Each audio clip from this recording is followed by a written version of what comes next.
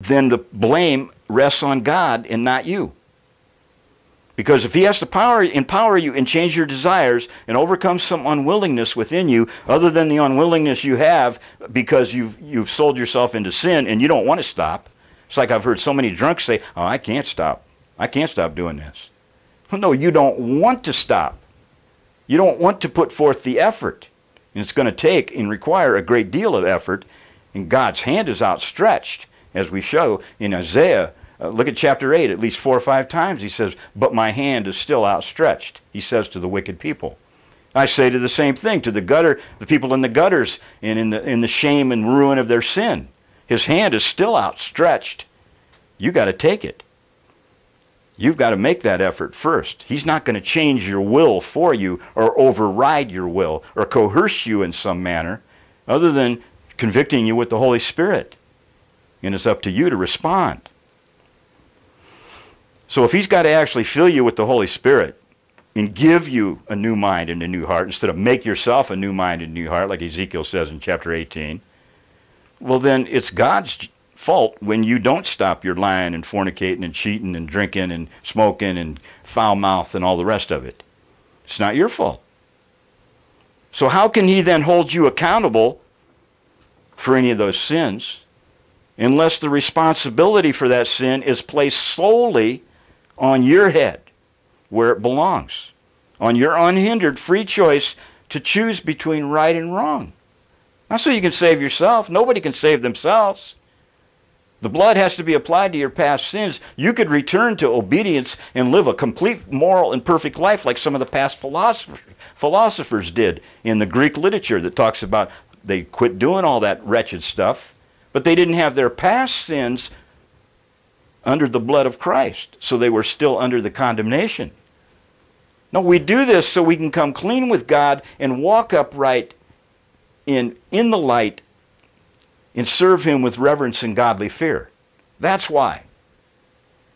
And that we're able to do so.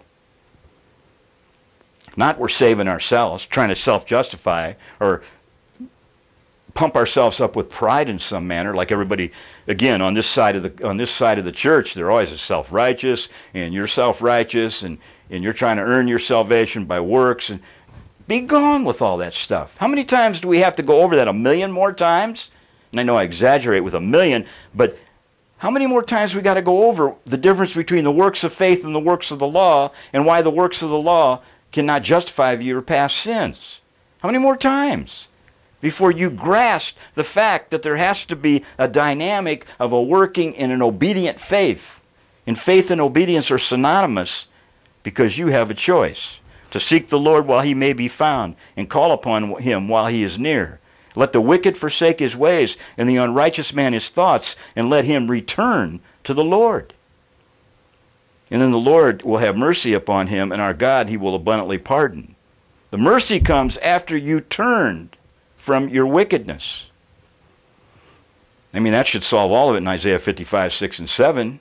And hundreds of other verses the same way. But you still don't seem to get it. He says, well, no, he's born dead in his sin. He can't turn. God's got to do something miraculous. Well, if God's got to do something miraculous, then every time you get tempted, he should send an angel down to stop you dead in your tracks before you go and fall into sin.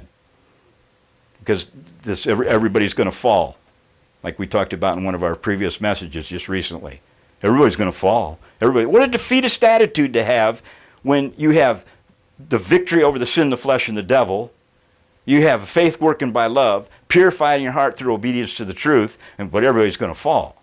No, and everybody's not going to fall if you've changed your willingness from rebellion to obedience. Just like your willingness to love your spouse for the rest of your life and have a pure relationship. You made a willing choice to do that. It's the same with God. So how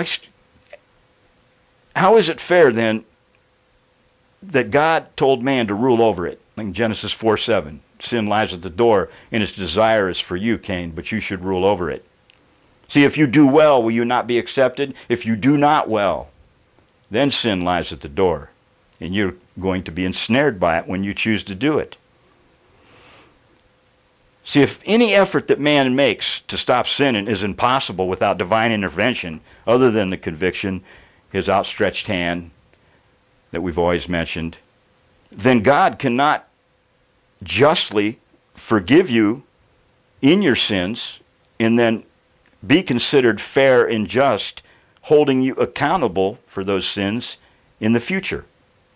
It's not fair. It's got to be one way or the other, folks. It can't be a little of both. It's like it can't be a little of penal and a little of moral government and a little of ransom. No, it can't be both ways. You've got to make a clean break with those church doctrines. See, the only way it makes sense is under the lie of moral depravity and human inability. That's why that stuff was invented to begin with, to make it sound feasible that sin isn't the issue, just unbelief. Just receive and repeat after me, and that's what they've been doing for centuries, leaving people in bondage to their sin. So why do we have to continue then to split hairs over repentance proven by deeds by disputing with one another exactly when and how the sin stops? We all agree that it's got to stop. But we just can't seem to get our finger in our unity together to all speak the same thing, as Paul said in Corinthians. All speak the same thing about when it stops. And by all logic, I appeal to you again in all truth that unless it stops in this season of godly sorrow, with an undetermined time frame, in which a self-cleansing humility takes place, emptying the heart of all guile and deceit, coming clean with God, then it's never going to stop afterwards, because the heart was never purified in obedience to the truth initially by faith. Like Acts 15:9. Peter testified to the Jerusalem council about the Gentiles. He purified their hearts by faith. How'd that happen? Through this repentance. Like 2 Corinthians 7:10 and 11 says. In all these things you proved yourself to be clear in this matter. Clear is the word pure. We've said 100 times before. Pure through obedience to the truth. So if you pronounce a person saved before this kind of sincere departure from sin has taken place, and it's more than obvious to you, we can't read a person's heart, but we can judge it by their fruits. And the spiritual man judges all things, but the Word of God. Then you nullify redemption in that person's life, and you leave them in bondage to that wretchedness, looking for more excuses, and where they're going to find in the missions and the churches. You can't send them back to the churches, that's for sure. And they believe they're saved in their sins. So rather than searching the Scriptures for another incident in the Scripture there where Jesus encountered this woman or that woman at the well or the woman taken in adultery or the thief on the cross, and it looks like they got saved in their sins, there was no penance, why don't you search the Scriptures for a uniform understanding of repentance proven by deeds under the premise that we're arguing for, unhindered free will and ability for you to come clean with God. In that way, Him being fair. Then your message of repentance is going to be effectual in bringing people out of their sins. So based on responsibility and accountability and free will choice that man has, that's the way repentance proven by deeds makes sense. Because otherwise, man's not accountable or responsible for his sins. If he's born defective in any manner, other than he's given himself over to his passions and desires and sold himself into sin, then God's not fair in asking him to come clean. And we go back into this mess where you're saved in your sins, you got the magic cover, and you have no further accountability, even though you sin willfully all the time. Those people that are caught into that mess, unless they have an honest heart before God, are never going to come out of it, as we've said before. They got to start with an honest and sincere heart and a desire to come out of this mess, or they're going to constantly search the Scriptures and find something in favor of sin and then post that on the blogs and say, here, Mike, here we go. We're saved in our sins. Well, if they want to believe that, there's nothing we can do to make them unbelieve that. If they won't dig deep, if they won't search, if they won't diligently seek God with a true and honest heart, then they're never going to come to a correct and precise knowledge of the truth. that you must come to, like it says there in 1 Timothy 2:5. They come to a knowledge of the truth. God is not willing any perish. They come to a knowledge of the truth, meaning a precise and correct knowledge of the truth, where they realize that they're 100% accountable to God. That's why if anyone sins willfully against their knowledge of the truth, there no sacrifice remains. The fearful expectation of fire, indignation, and judgment that will devour the adversary. That's why they've insulted the Spirit of grace. They've trampled the Son underfoot. That's the reason no sacrifice remains. And it may indeed be impossible to return them again to repentance.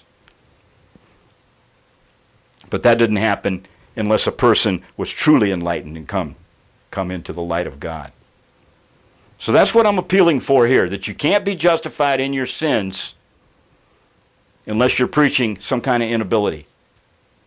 If we're preaching repentance and faith proven by deeds, then we have to be under the premise and the understanding that we go out there and every person is responsible and accountable before God to come clean.